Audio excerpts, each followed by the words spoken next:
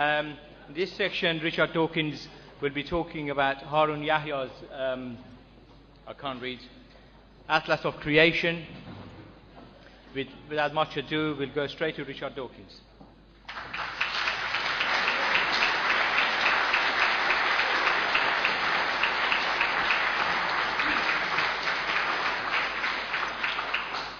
Thank you very much. I'm truly delighted to be here, and I want to salute those ex-Muslims who are prepared to stand up and say that that's what they are, and may you be the nucleus of thousands, hundreds of thousands, millions more who do the same thing.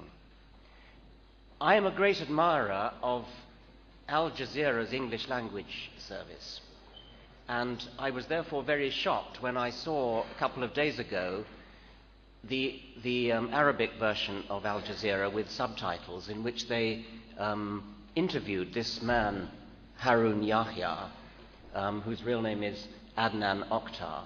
He's an extremely naive creationist.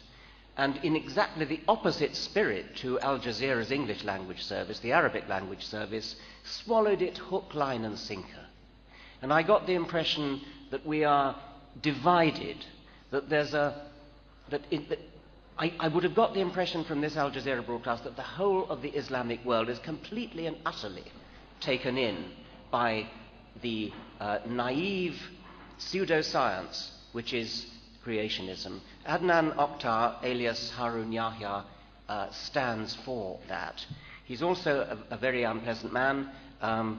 Nobody could say that he doesn't have balls.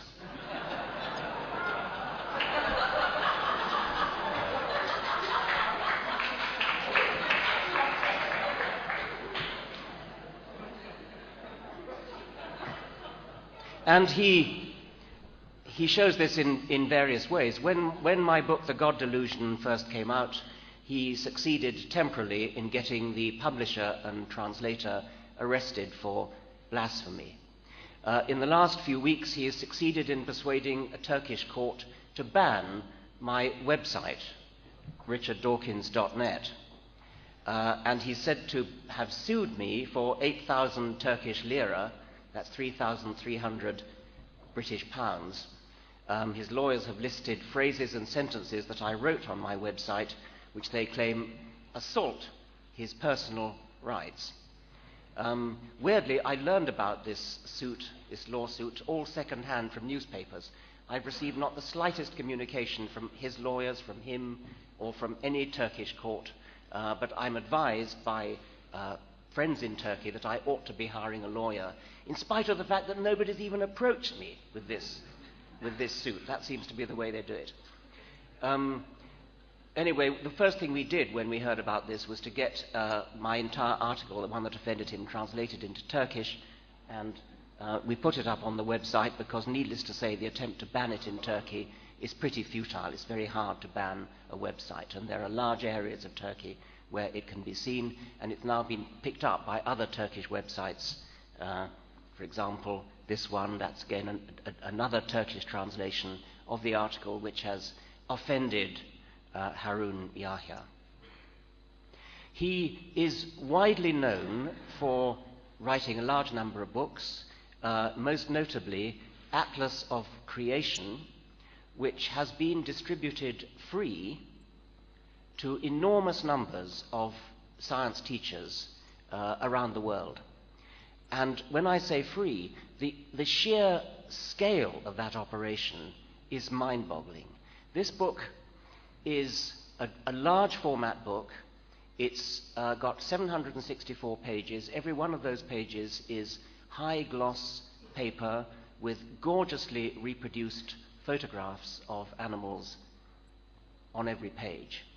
I took the book yesterday round to Oxford University Press, and I had 3 people there try to cost out what it would cost to produce this book. And they thought that the cost of producing these did somebody say 10,000 copies to me today being distributed free? That would be about £500,000. So this is a free gift from somebody. Where the money comes from, nobody seems to know. I'll come to that in a moment. To give you an idea of the size of the book, the dog is intended to give scale. I would like to think it also gives offence.